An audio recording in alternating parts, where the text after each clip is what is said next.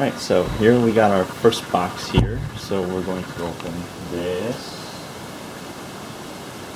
This.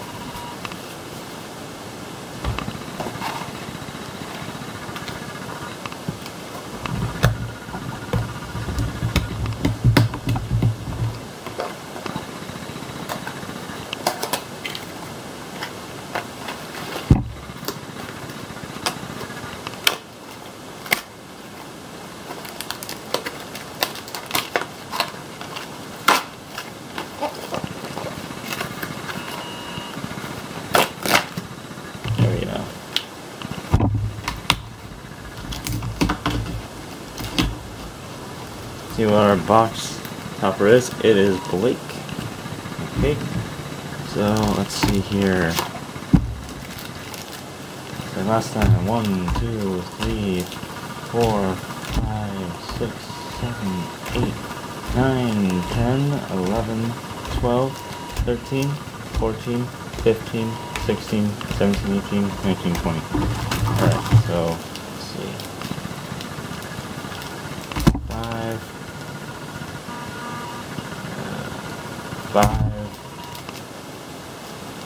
5 and 5. Alright.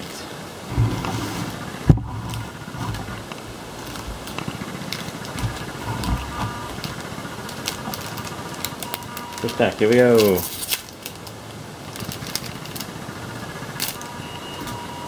Let's see what we get here in this pack. And we got Nora.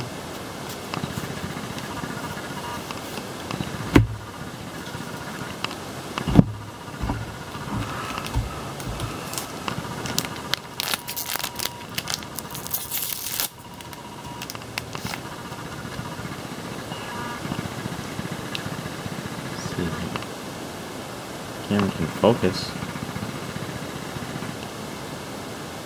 Come on, camera. Focus.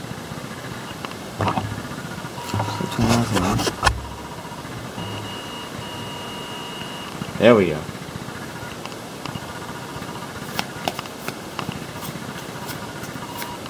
And we got Emerald this time.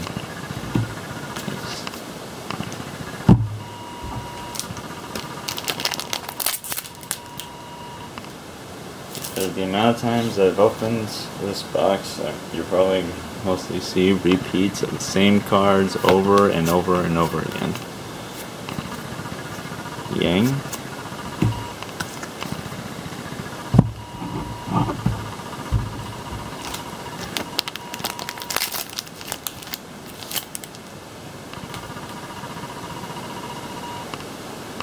Alright. RWBY.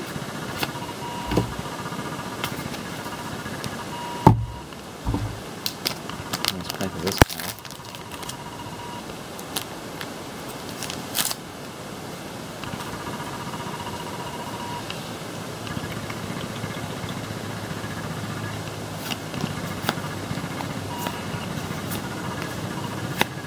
And Cinder. Still like this artwork though. Still like it.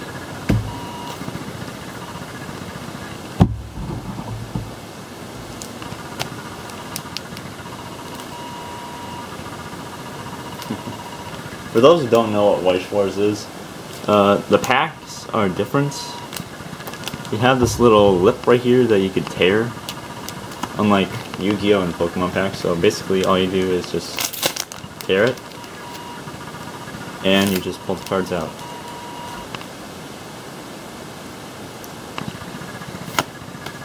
Just easy as pie. Easy as motherfucking pie. Weiss.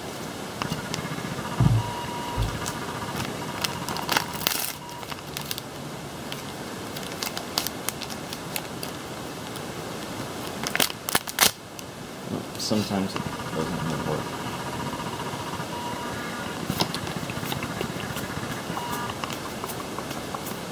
Spin.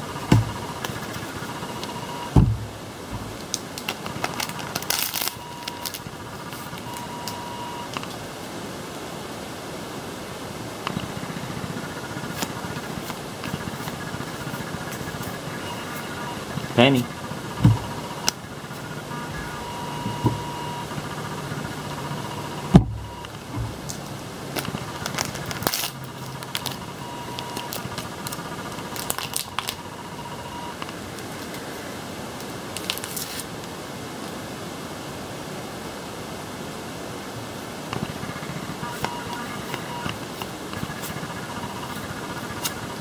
Raven. Ooh! The star pattern on this one, I like it. I like it a lot. Alright. I like this.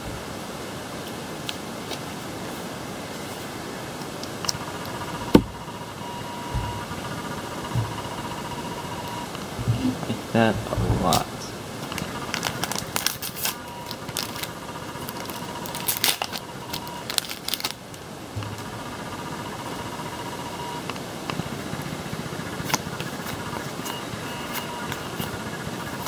Roman Torchwick.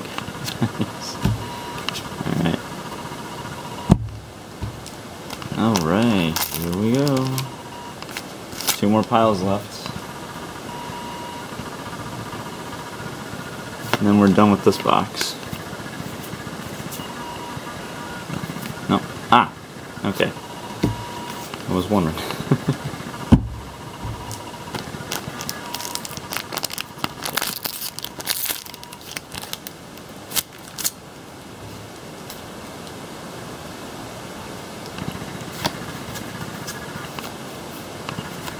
Jean.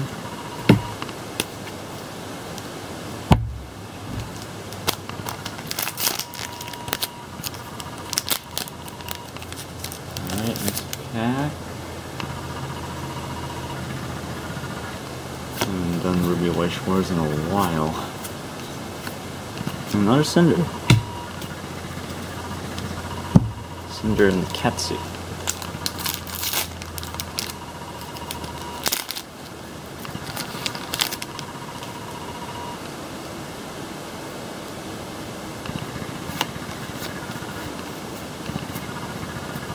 Salem.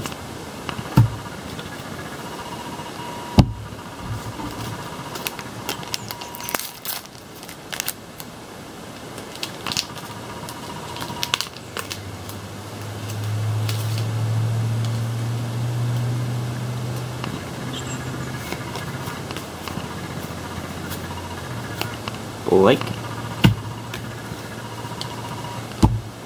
Alright, we got 5 packs left.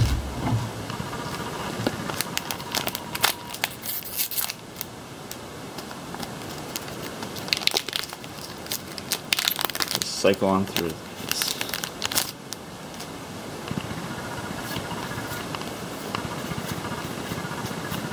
Jean.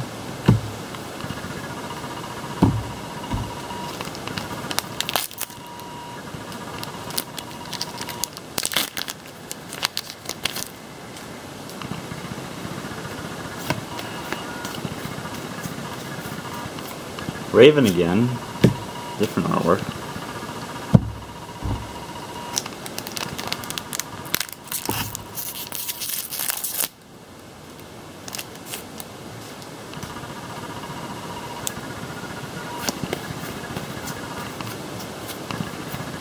Mercury. Got 2 more packs left.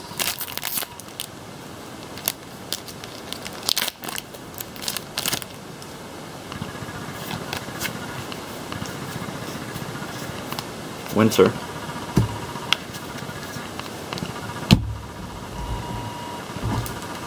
Alright, final half of the box. See what we get.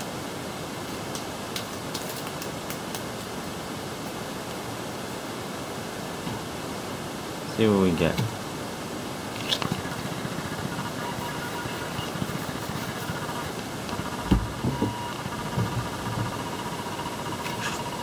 And it's Adam. Okay. Well, that was fun.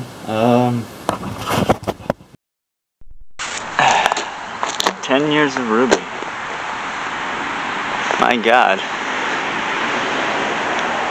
I didn't think it was that long ago when the whole show started. But yeah, I started watching it probably when I was, I want to say starting high school. Actually, that's when most people started watching RWBY, during high school. I wasn't really an average, like, I wasn't really like a Rooster Teeth fan at the time. I mainly just watched like Markiplier, Vanos Gaming, etc., etc. But after seeing the Red trailer for the first time back in 2012, I want to say it was the best thing I've seen since I don't know. I don't know, glazed donuts. But this video is going to be talking about my experience with every single volume in RWBY, from volumes 1 through 9, and some extra stuff as well. So yeah, let's start off with volume 1.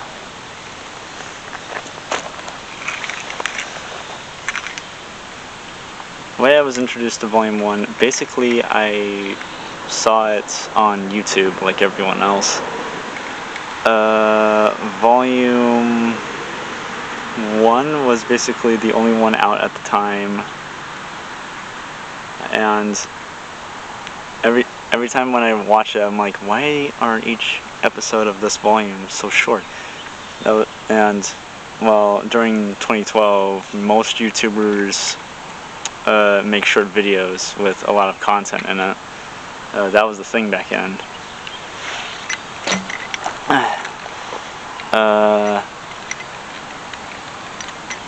So yeah, that's probably the reason why each episode is short. Now, does it still hold up to today? Sort of. Story-wise, yes. Animation-wise, probably not. But it's still worth watching and rewatching all over again.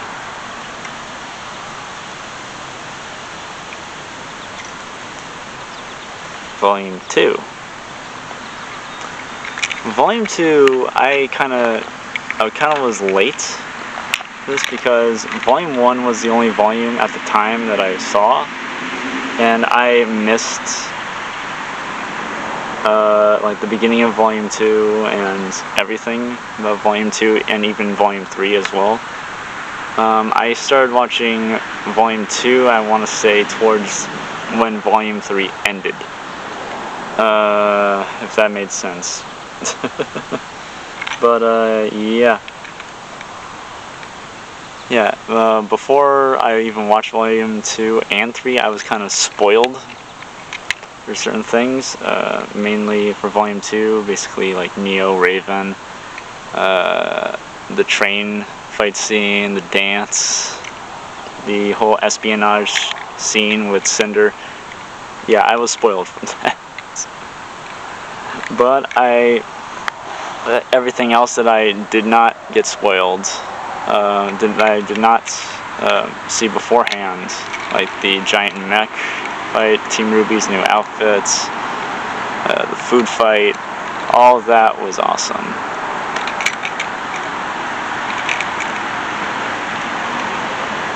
Volume 3. Now, Volume 3 is where things for RWBY got darker, mainly towards the end of it. Because at the beginning it felt very lighthearted, and just like, oh, it's your average RWBY episode, until you reach the middle end portion of it, where not everything is what it seems. And yeah, Pyrrha's death, I think, is one of the things that I saw before watching the actual volume itself. Oh, that sucks. There's some cut content that I've heard about, like Raven versus Team Juniper, which in hindsight would have been cool to see, but story-wise would not make sense whatsoever. There was also the Sun, I think Neptune versus Pyrrha and Nora fight, or the Vital Festival tournament. I think that was one that was cut. That would have been cool to see. Actually, that would have been very funny to see. But hey, some things had to be cut due to time, budget, etc. And if RT had the budget, then they could have probably done a lot more. But it is what it is. And what we got was actually pretty good.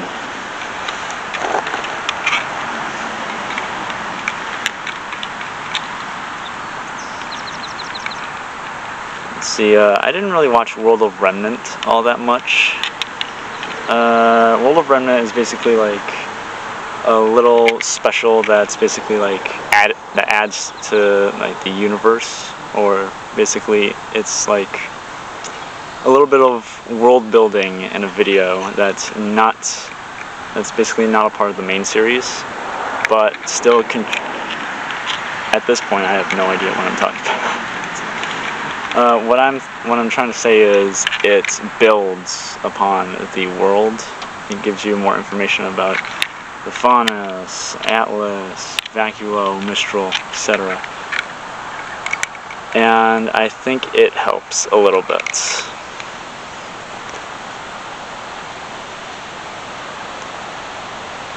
RWBY Chibi, I would say, is the more kid-friendly comedy in RWBY, in the whole RWBY series.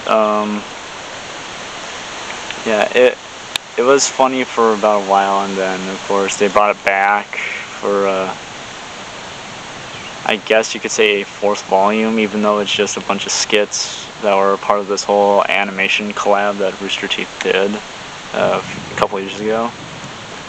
But hey, we got some more skits, and it was all good.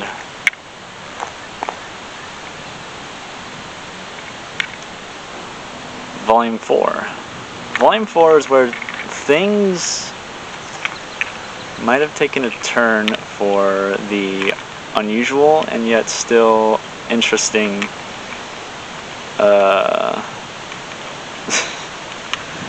I don't know what I'm saying anymore. It's just the words are right here, but they're not right here. Anyways, Volume 4 was interesting. Like, new animation style. They kind of dialed it back when it came to Team RWBY, and we sure give them a little bit of development, but give these other characters that need development more development. Like, we finally got backstory for Nora and Ren. We got a little bit about the Schnee family. We got a little bit about Blake's heritage and her family. Yang and Tai as well. And then of course at the end of Volume 4 you realize, oh, okay, RWBY and friends are in Mistral finally. Blake is planning on making a revolution against the White Fang. She's revolting against the White Fang along with everyone else in Menagerie. Weiss is planning on leaving Atlas. And Yang is on a journey of her own, until we found out later that she's looking for RWBY, or at least wanting to meet up with RWBY.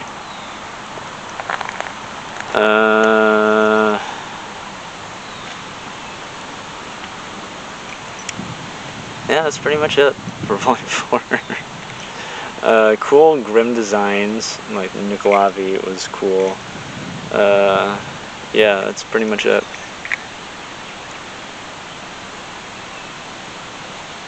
Volume 5. Volume 5 to me is one of the best volumes. A lot of people at the beginning thought it was an awful volume, thought it was a waste of time, horrible pacing, yada yada yada. To be honest with you, the pacing was alright until you reached the Battle of Haven. But there were some things that saved that. Like Team RWBY reuniting, the heroes having a short victory, Raven versus Cinder. Those technically saved the Battle of Haven, technically. A lot of people at the time overlooked Volume 5, thought, oh, you could just skip it and it wouldn't be a big deal. Volume 5 is actually a big deal since there's a lot of important details that foreshadow events from Volume 6 and onward.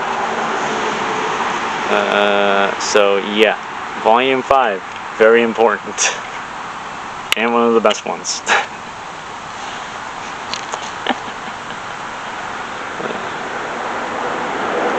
Volume 6. And 6 is where, to be honest with you, I think the bees became canon. 6 is where I think. Just judging by, they did defeat Adam, and they had a little moment with the forehead touching. And to be honest with you, I think that's when everything clicked. Of course, there were some awesome moments, like RWBY going down the barrel of that cannon, of that giant mech, and just shooting it. That was awesome. The town of Argus, or the city of Argus, or whatever, that was awesome. They had a memorial for Pyrrha's mom was there. We met Jean's sister, son, and wife as well. And I don't mean Jean's wife, I mean Jean's sister's wife. And her son. We also met this old lady named Maria who used to have silver eyes and is basically like a mentor to RWBY. Volume 6 is also where things go a bit creepy. We are introduced to the Apathy and the farm, who potentially is owned by the family of Roman Torchwick. Potentially. I don't know if it's been confirmed yet in the Neo and Roman book or not, but it's interesting. Yeah. Anyways. Volume 7. Volume 7 is where I think the start of where each volume takes place a second after the previous one. Because Volume 7 takes place like mere milliseconds after Volume 6. Because our heroes literally arrived in Atlas and they noticed a blockade like, guarding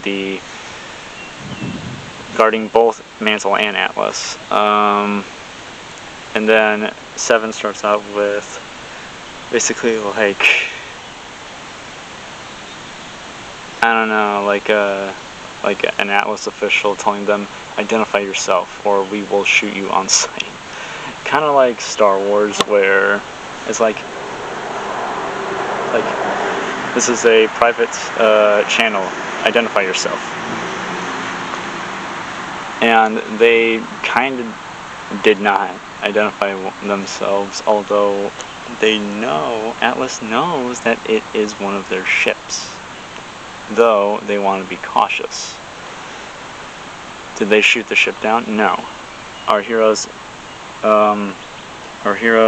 gently landed the ship in Mantle, and they got rid of the ship. Then we are introduced to the Aesops, who at first I did not like them at all. Let's see, Harriet I didn't like, because she was a bit of a bitch. Cool at first, but turned out to be a bitch. Elm I like a lot because strong woman with hammer. Basically buff Nora. With a darker skin tone. Let's see, Vine, to be honest with you, kind of a boring character, but alright.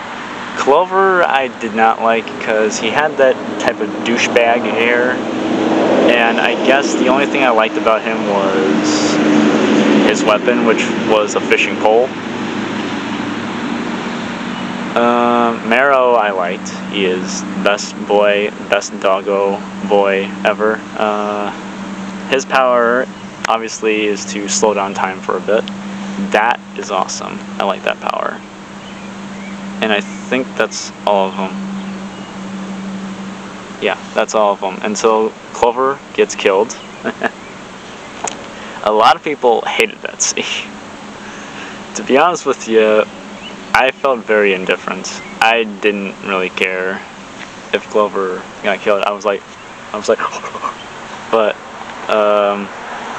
at the end I really like, I didn't really care. But a lot of people who reacted to the Clover versus Crow versus Tyrion fight, a lot of people compared it to how they played Smash Bros, which was pretty much, I feel like, the main premise of that fight, or how that fight was made. Other than that, story-wise, I think it's alright. To be honest with you, when it came to Volume 7, I thought it was going to be a bit more about Weiss, to be honest with you, since Weiss knew about the layout, she knew about where to go in Atlas and all that shit. But apparently Weiss got sidelined by politics with Jacques and Robin and Ironwood, and a couple other things. Oh yeah, I forgot. Neo. Neo gets a new outfit, even though it was introduced in Volume 6. We got to see more of Neo in 7, even though she was mostly utilized more in 8, I think. But we're going to be talking about 8 next in a bit. But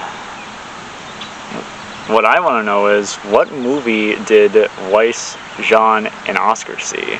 Because we all know Blake and Yang went with Team Funky to the club, and Nora, Penny, Ruby, and Ren went to the rally, went to Robin's rally. And then, of course, Weiss had nowhere to go other than freaking Jean and Oscar to the movie theaters. What movie did they see? Let me know. Or what movie do you think they've seen? In my opinion, at the time that 7 came out, probably Into the Spider-Verse. Yeah. I mean, it would make sense since Weiss never had a childhood. So, yeah. Volume 8. Volume 8 is an interesting one because it takes place seconds after 7. Our heroes are now fugitives of the law. Fugitives of the law. And apparently half of the volume takes place one day, and then the other half takes place a second day. That one was interesting because I guess it's based on the premise that anything can happen, that a lot can happen in one day, I guess. But I don't know. Still, we had some interesting build-up to Blake and Yang's relationship, the conflict between Ren and pretty much everybody. Ren realizing that he's not really in the right during some of the situations in Volume 8. And then, of course, RWBY's plan to get everyone out of both Atlas and Mantle, because Ironwood is gone bonkers, cuckoo, batshit crazy. And of course, Ironwood gets killed as he sinks down into the ocean, along with Atlas, and also Watts gets burned alive and he sinks down into the ocean. So Watts is dead too.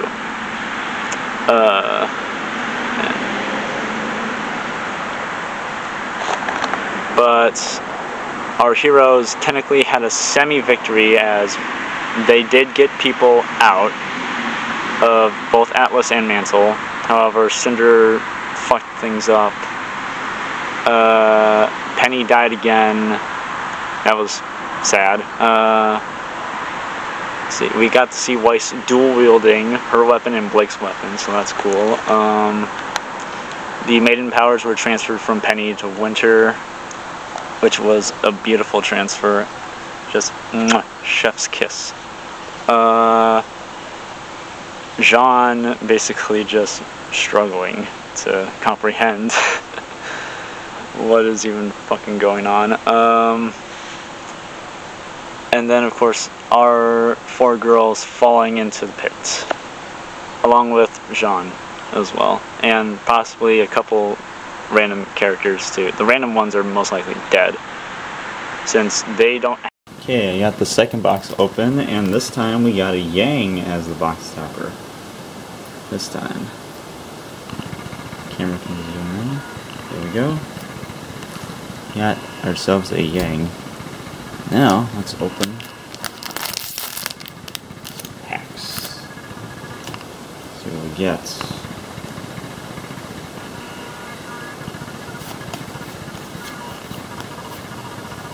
We got John.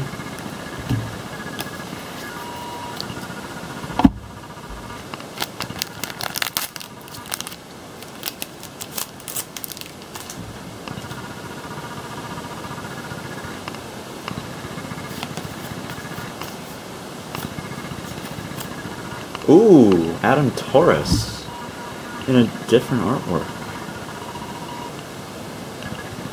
Okay, okay. I get you, I get you. That's interesting. Let's put him to the side right here.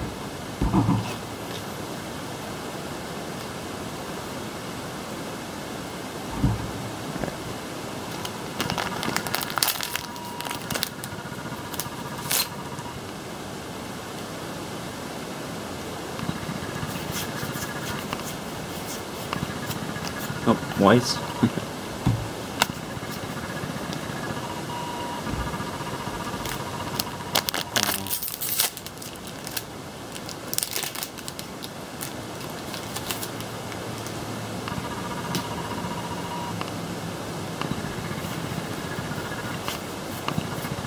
Blake.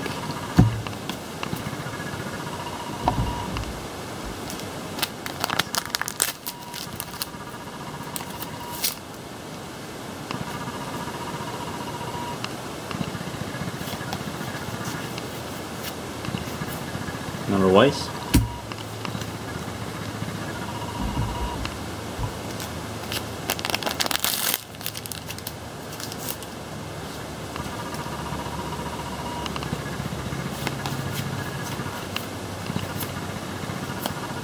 Nora.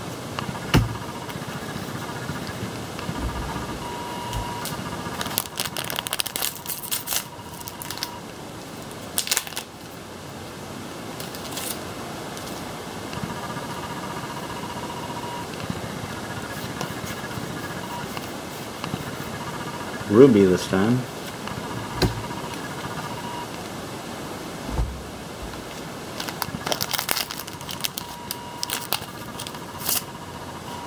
Alright.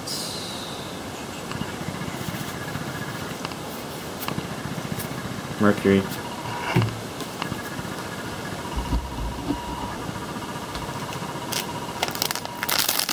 Where's reason why I'm kind of quiet is I don't really have much to say, although in this long-ass video, I do have a lot to say. John?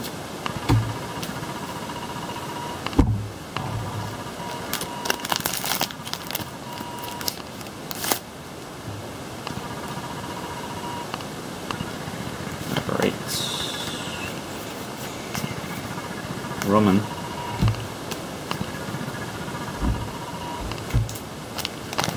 After this box, we only have one box left.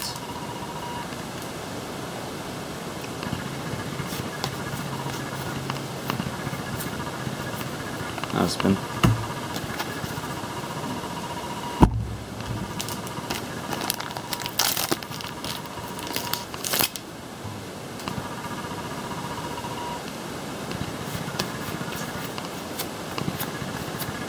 RWBY.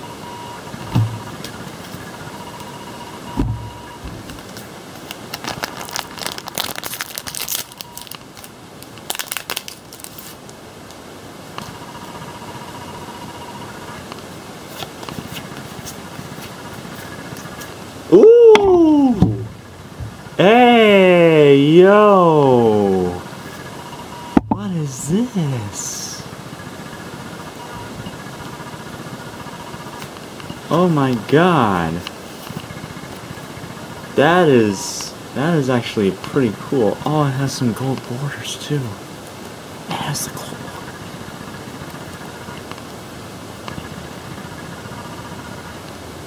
border. God. And this is the artwork from Grim Eclipse. That's actually kind of cool.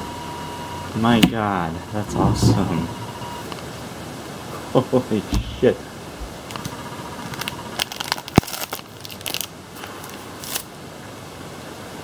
My god.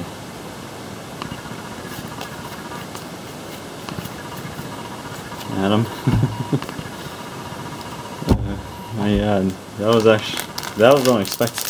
Holy shit.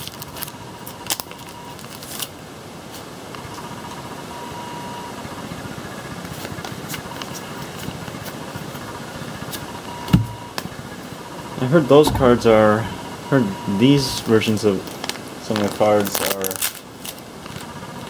pretty valuable. Holy shit.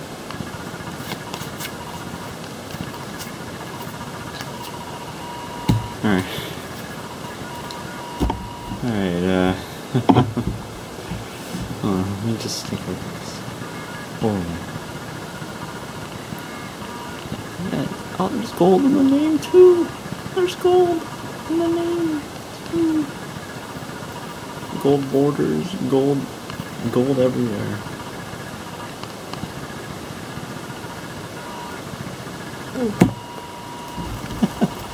How many packs do we have left? We have 4? Okay. My god.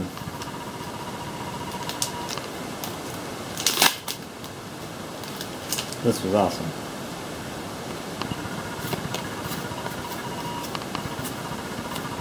Betty. My god, this was awesome. Oh hell.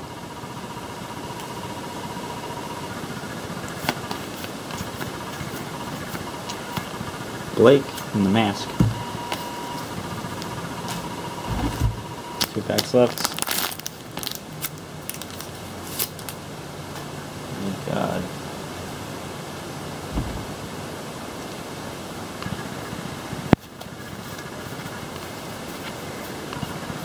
Sun.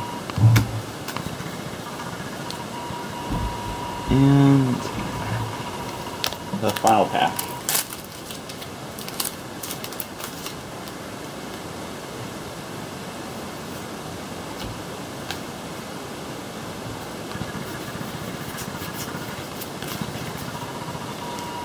Let's see what we get.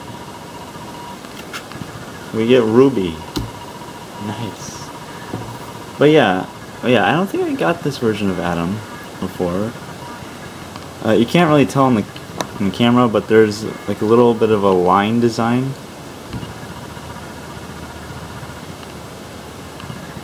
little bit.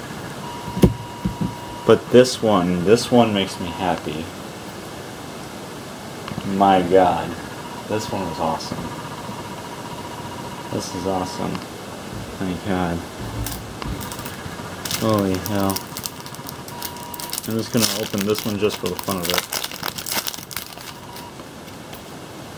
And that's just the pro. My God.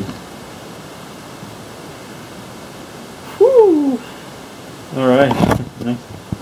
Alright, we have one more box left, but that's not gonna be until towards the end. So enjoy the rest.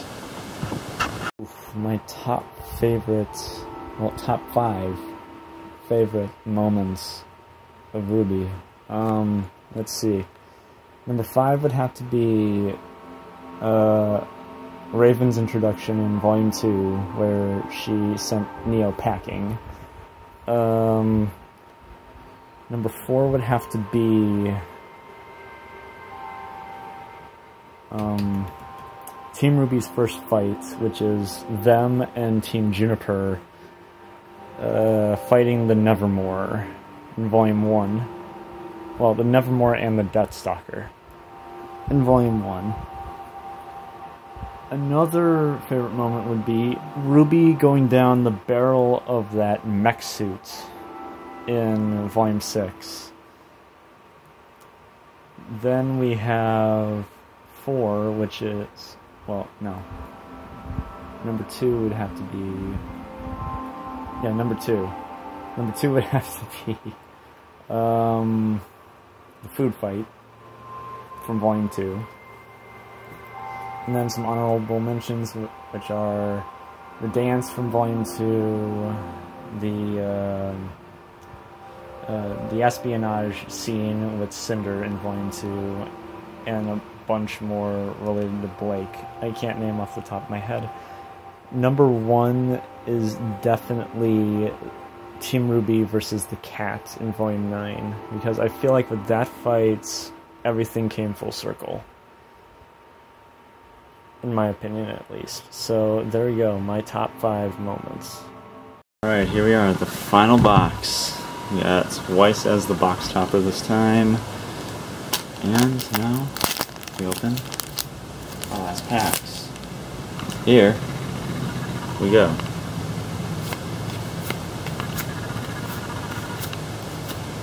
Blake. Starting off with Blake.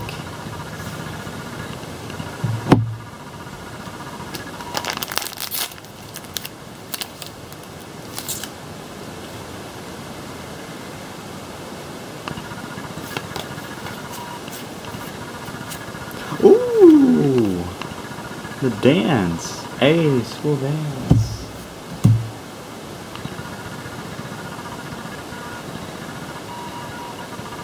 Hey, yo! That's actually kind of sick.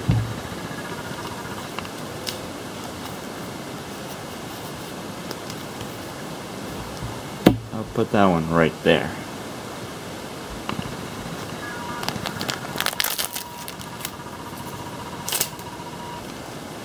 Alright.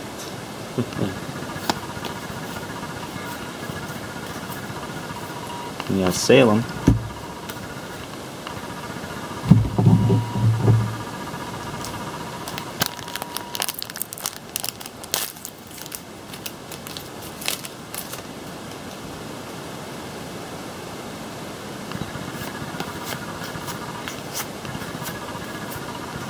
Jean.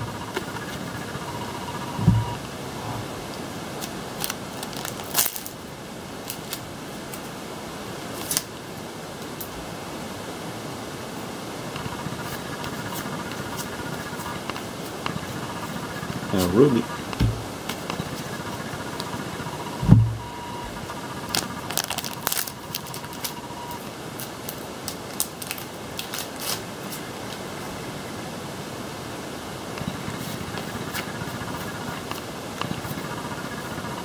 Neptune. Neptune in a funky foil design. Okay.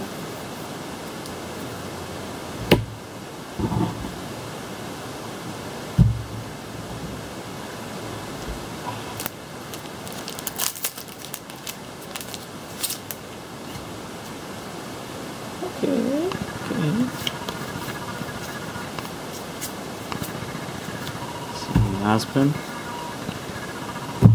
And we gotta calm down after the second box. Jesus Christ.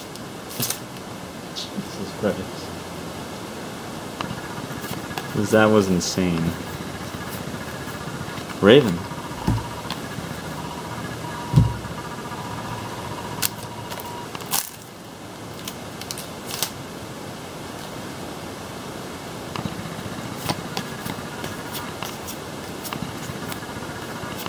Remember.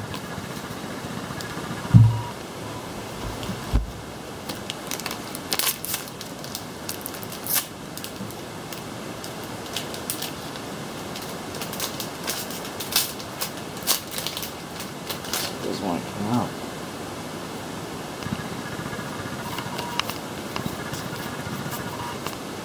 John?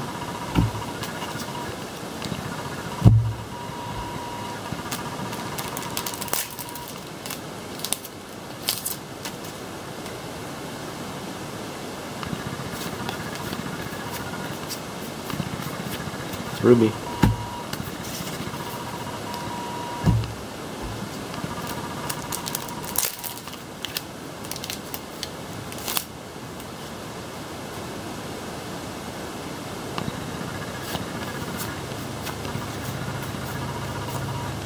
Winter.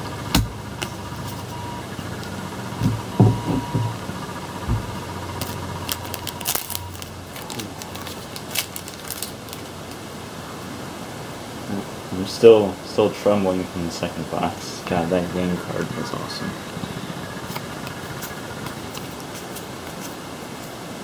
Hold.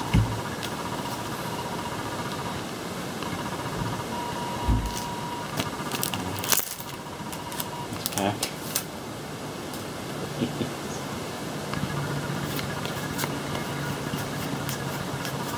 Cinder.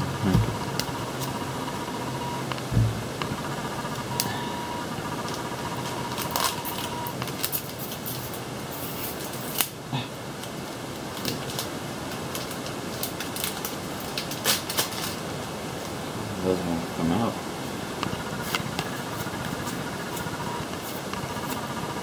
Neptune.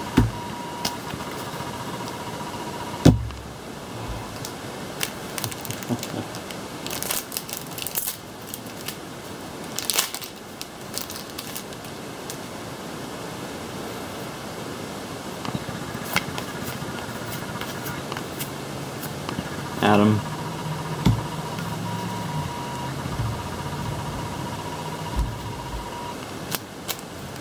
How many packs do we have? 1, 2, 4 packs left.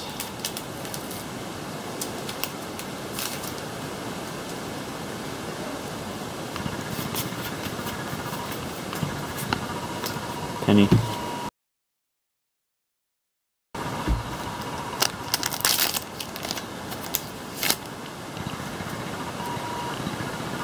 Let's see. Roman. 2 packs left.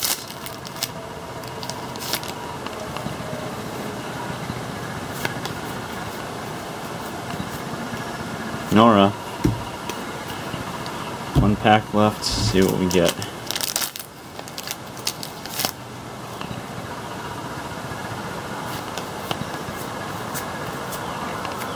And then we get Yang. We ended it off with.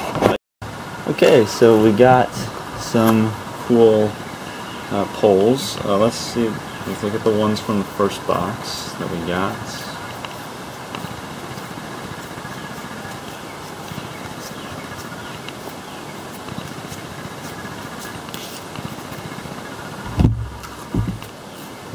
This one. And if you look closely, there's like a star pattern on this one. Really cool.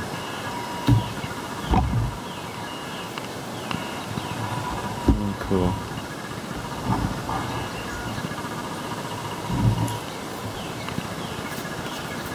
And the second box.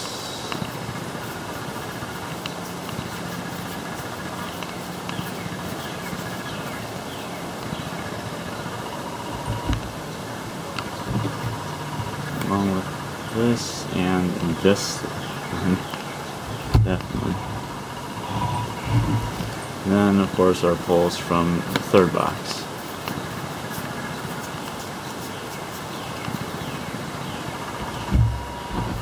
Along with Neptune and the Dance.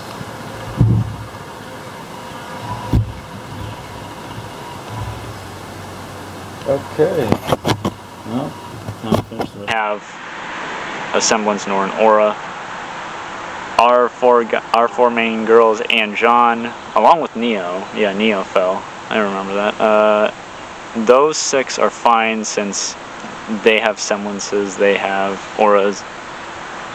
That they're technically like superhuman in a way.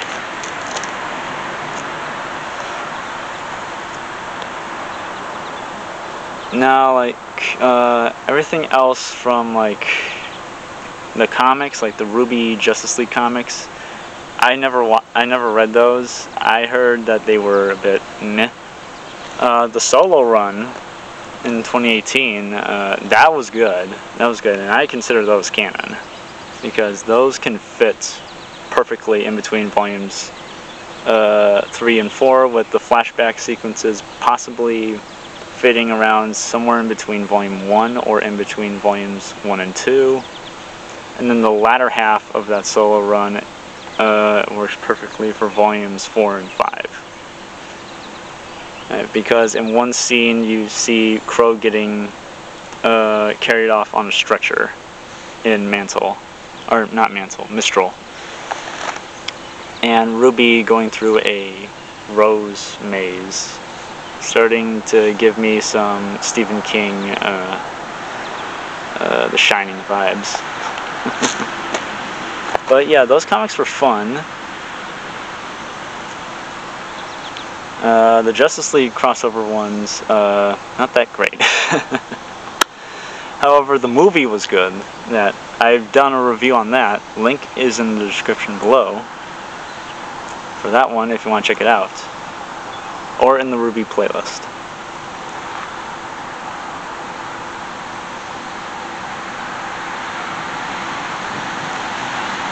There's also a bunch of video games. There was some mobile games, but Grim Eclipse and Arrowfell were a couple of the good RWBY games. One was, of course, the hack and slash, and I think Rooster Teeth's very first game. And a lot of people actually kind of gave it shit because oh, it doesn't have cutscenes, or oh, they should have done it in the Maya engine, or blah blah blah. Well, first off, using the same engine from Volume 4 and onward wouldn't be possible because A, the game came out before Volume 4. Early access for it came out on PC, and then it initially came out on PC before Volume 4 came out. And then it came out consoles a year later. And then, of course, we got the definitive edition for the Switch, which came out a few years later. So that's cool. And then Arrowfell came out recently.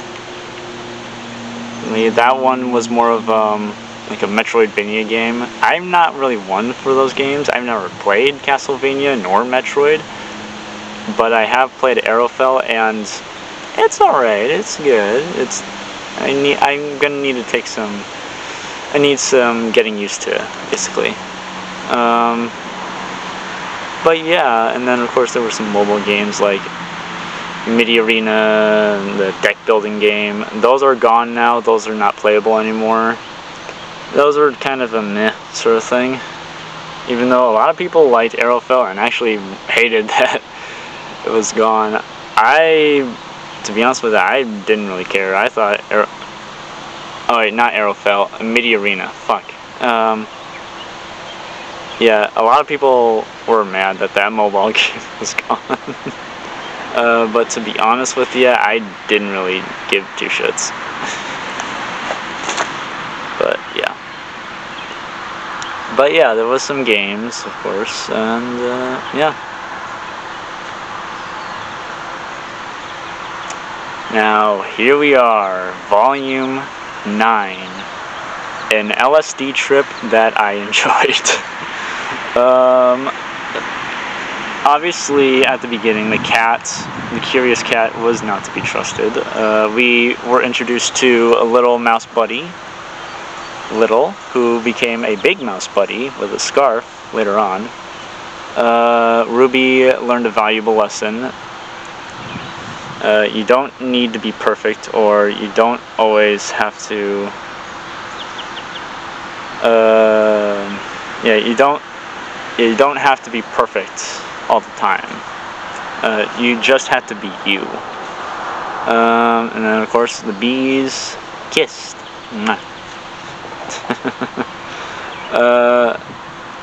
What else? Neo, I would say, kind of got what she wanted, but turns out it actually wasn't the thing that she wanted at all. And thus, I think she redeemed herself by staying in the Ever After and basically, I guess, reincarnating? I don't know. But if we do see Neo again towards the end of RWBY and seeing what she finally becomes, I think it'll be like some sort of like Alice character or something like that, because Volume 9 was basically like Alice in Wonderland, but a RWBY version of that. And of course we finally got some stuff, a little bit of backstory as to where Summer went, I guess, kind of. And we finally know where Yang got her spunk from. It wasn't from Tai, it was from Raven. So that's cool. And then we had this awesome fight that reminds me of the older days, like volumes 1, 2, 3. We got a amazing choreographed fight scene between Team RWBY, Jean, and the fucking cat. And then of course the cat got eaten alive. that was actually kind of funny. And then of course there was the whole thing with Jean and Weiss. A lot of people on Twitter got mad at that. I'm like, this is technically innocent. I don't see what's so hateful about this. But it's just going to be something I'm going to leave alone. I'm not going to talk about it. Simple as that. And then afterwards, Jean he was turned back to normal. For those who don't know, when he first arrived there, he plucked a weird looking fruit thing that had a clock on it, which aged him quite a bit. And then towards the end, the blacksmith, or who I'm thinking is, what's her face? She turned Jean back to his normal age, but he still has those slight gray hairs. A little bit, so yeah. But at least Team RWBY will know that Jean will become a strong fighter, a much more stronger fighter in his older days. Thanks to that. So there is that. And then our heroes returned home.